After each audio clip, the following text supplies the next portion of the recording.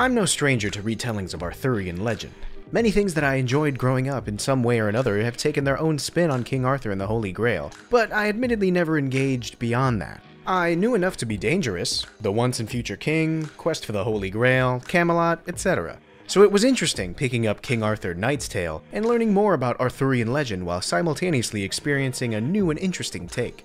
In King Arthur Knight's Tale, you play as Sir Mordred, who, in this telling, waged a massive war against King Arthur, ending in a final battle where Mordred and Arthur struck each other down. In the wake of their deaths, a strange corruption took root in Avalon, resurrecting the dead and releasing a scourge upon the island that threatened to destroy and spread beyond the shores of the isle. The Lady of the Lake attempted to resurrect Arthur, but the curse infected and used Arthur's soul to take root in Avalon, twisting him into a seemingly undying monstrosity.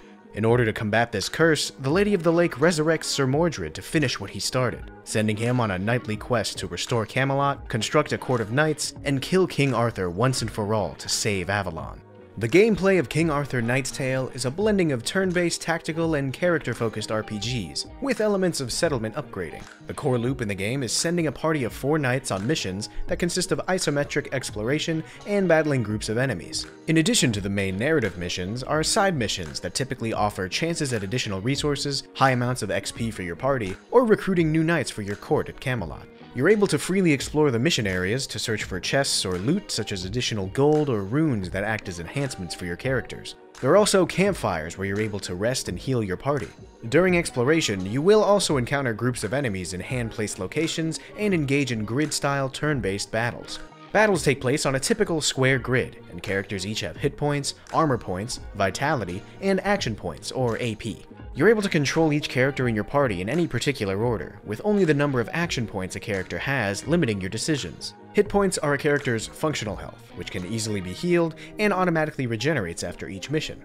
Armor points also regenerate after each mission, and have an interesting function where each armor point a character possesses reduces the amount of incoming damage they receive by that amount.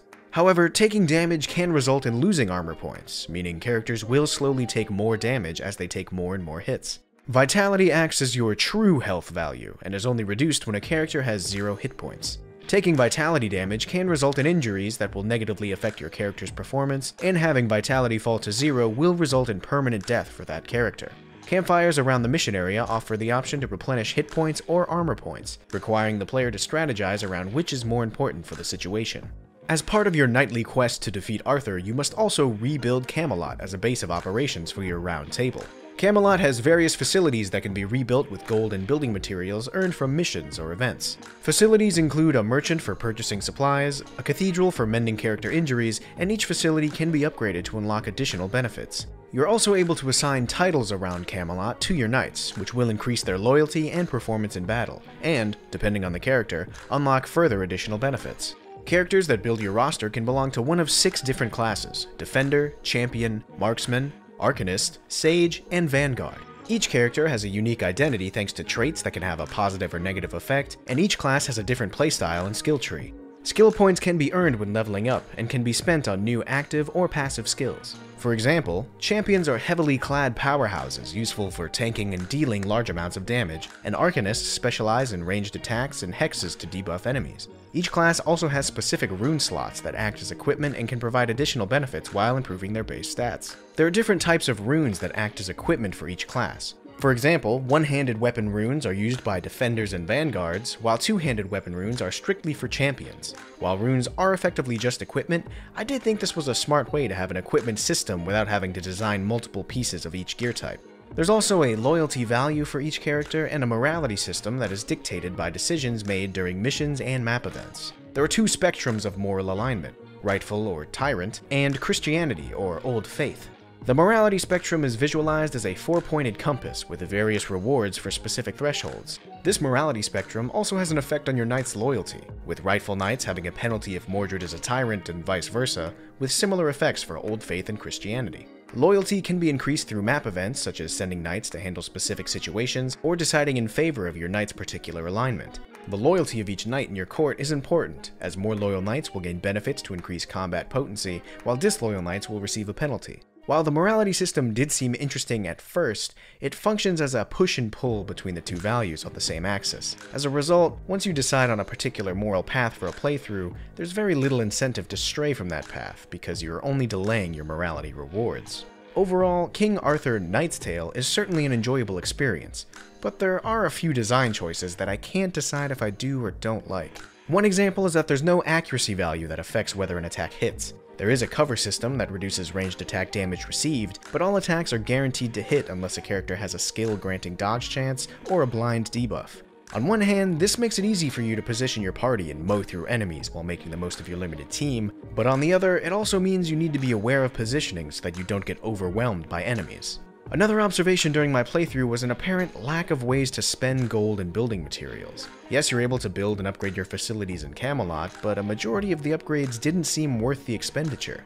This may be a side effect of playing on normal difficulty and having experience with turn-based RPGs, but upgrades such as having additional slots in Hospice to restore the vitality of your knights seemed useless because my knights rarely took vitality damage. There are additional bonuses that can be unlocked by purchasing previous upgrades, but in some cases even those bonuses didn't seem worth the massive sum of gold required to unlock them. A final aspect of the game that I personally struggled with was the limited roster of knights you're able to keep. With a fully upgraded round table, you're only able to have 12 knights on your roster, actually 11 considering Sir Mordred is mandatory. There are 4 aspirant knight slots where your newly recruited characters will reside if you have no available space on your active roster, but the only way to add a new knight to a full roster is to permanently dismiss a currently active knight.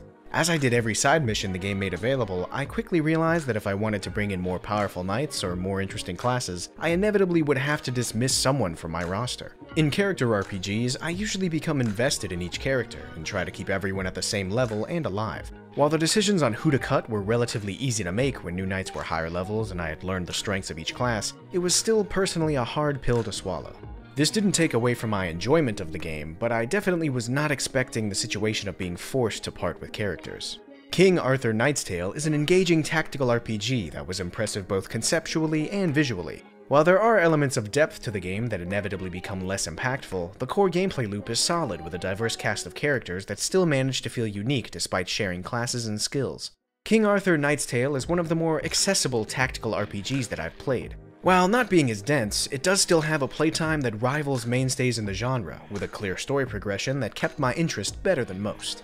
Thanks for watching, take care, and remember, keep having fun.